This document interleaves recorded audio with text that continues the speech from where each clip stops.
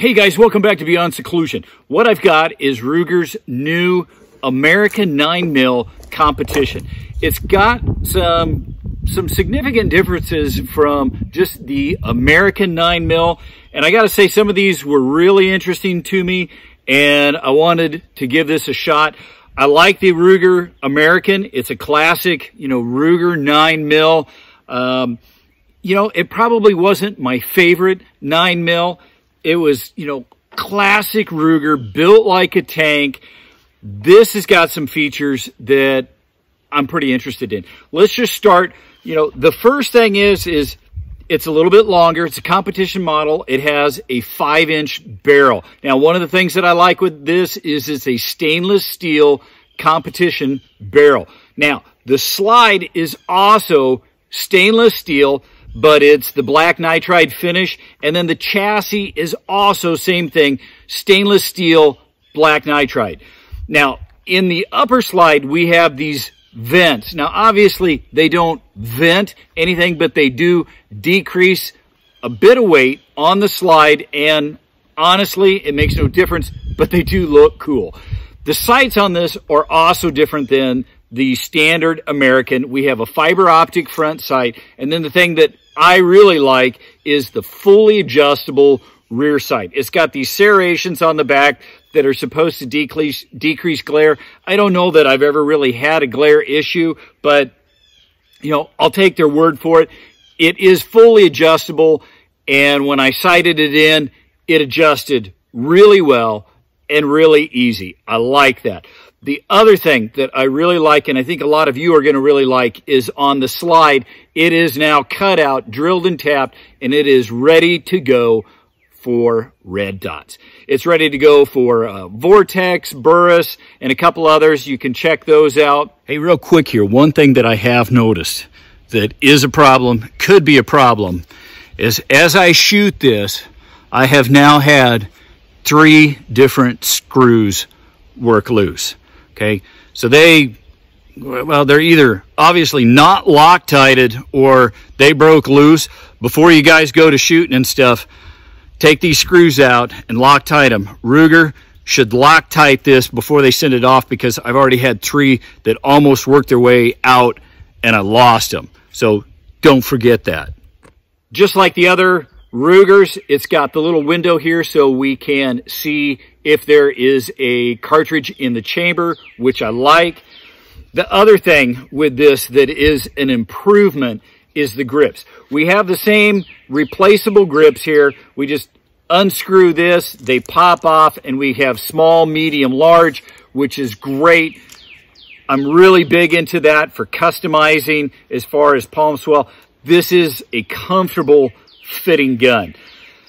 What's different is the texture, and to me this is a huge improvement. I just went and held the Ruger American, and although it doesn't look a lot different, it does feel a lot different.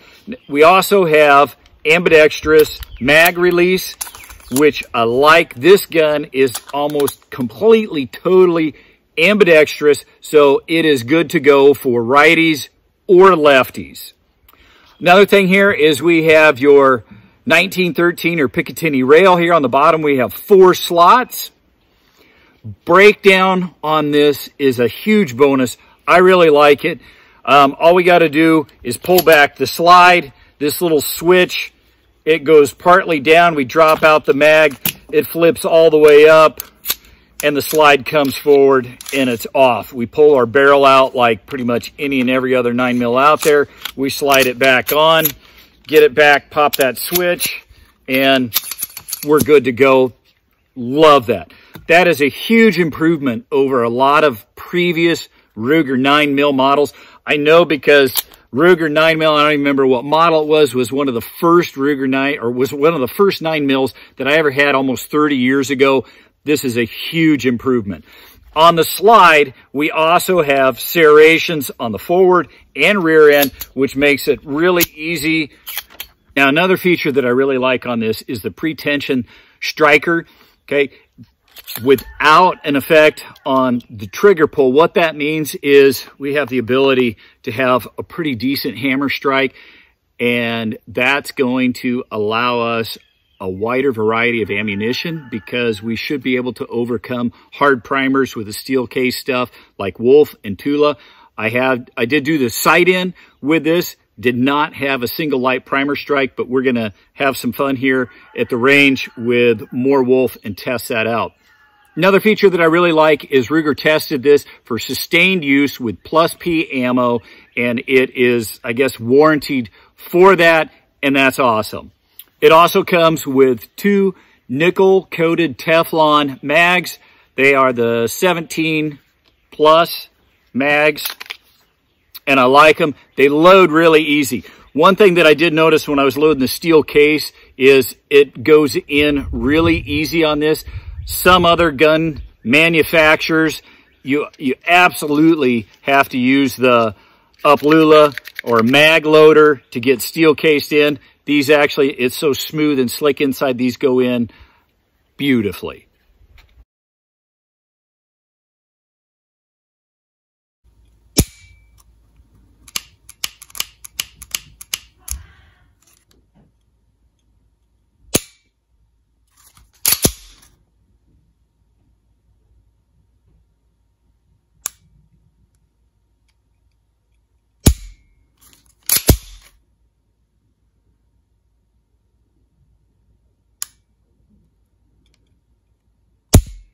All right, so that's sort of the basic housekeeping with this. Let's get it sighted in, see what kind of groups we get. We're gonna run some different ammo, and then we'll move out to difference and do some steel. Hey, I'm pretty happy with that.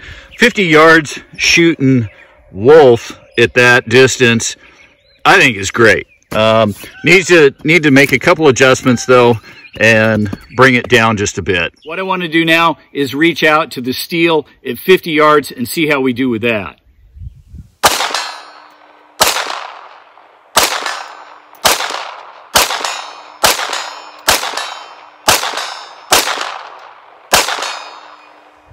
Nice, that worked for me. Really happy with that. Now I want to see what I can do at 100 yards with just the iron sights. I'm hoping to get a Burris fast fire 2 or 3 or 4 red dot on here, but for right now, let's just test it with the iron sights and see what we can do at 100.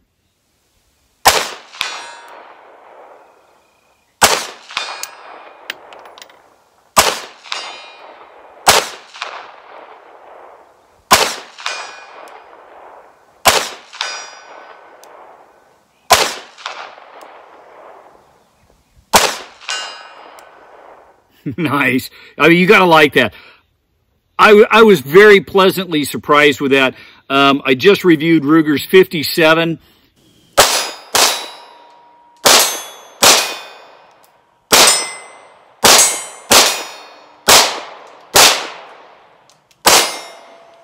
Great gun, like it.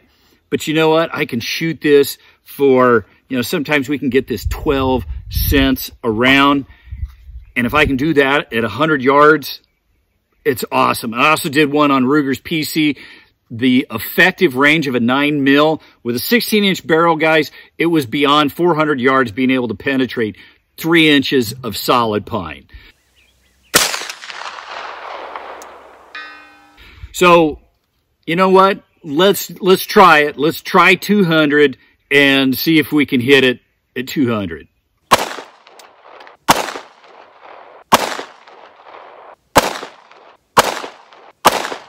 Okay, if you follow my channel, you know one of my underlying core values philosophy is KISS. Keep it simple, stupid. This is why I'm going to run a couple hundred rounds of Wolf and Tula through it, because if it's reliable and it cycles and we have no issues, and especially if it's accurate with that, we know that it's going to be good for any of the higher end brass case, Hornady, Federal, any of that. I've got my steel off here. It's kind of hard for you to see in the distance, but I got 20, 30, and 40. We're just going to go at it with the iron sights, have some fun, and see what we get.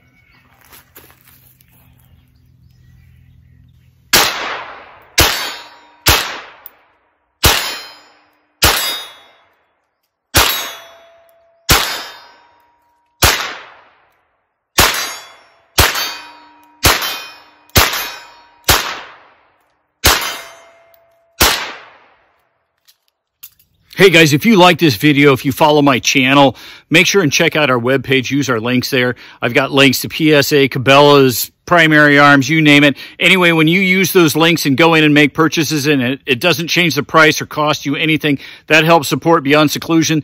A lot of those I get commissions on, and it helps feed this and keeps reviews coming. Also, if you haven't checked out our Amazon page, that's where I find a lot of really crazy, stupid deals on optics. Check that out. And then I also have my online courses that I teach and have published. These are awesome courses. They get great reviews. Check them out for yourself. Anyway, couldn't do it without your help. Thanks, guys, for your support.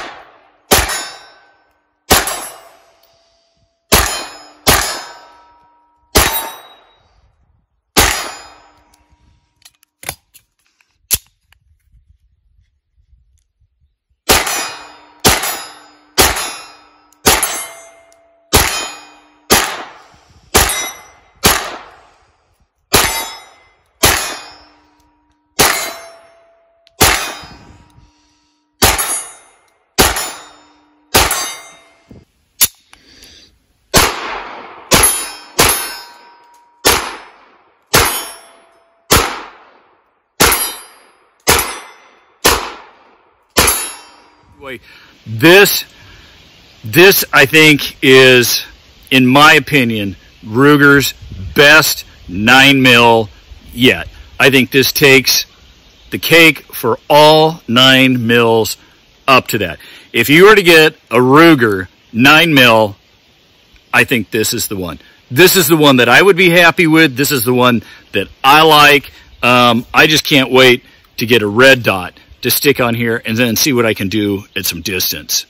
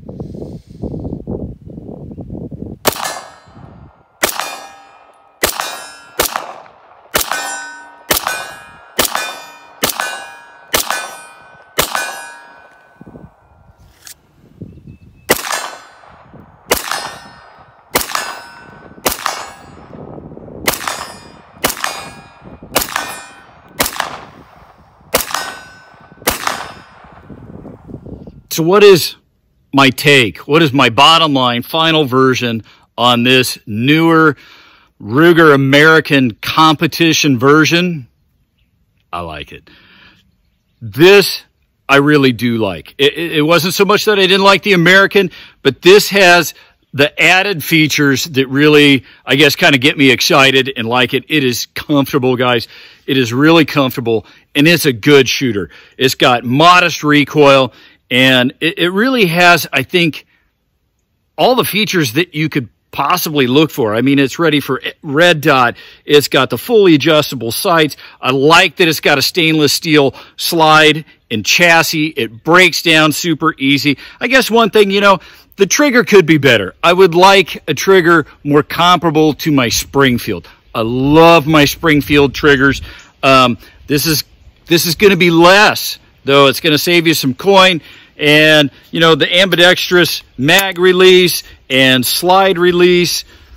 Yeah, guys, I think you're going to be happy with this. Next thing I want to do is get a red dot on here. Anyway, hopefully, guys, you found this helpful. Be sure to like, comment, and sub. Until next time, happy shooting, be safe, and remember, gun control starts at home with you.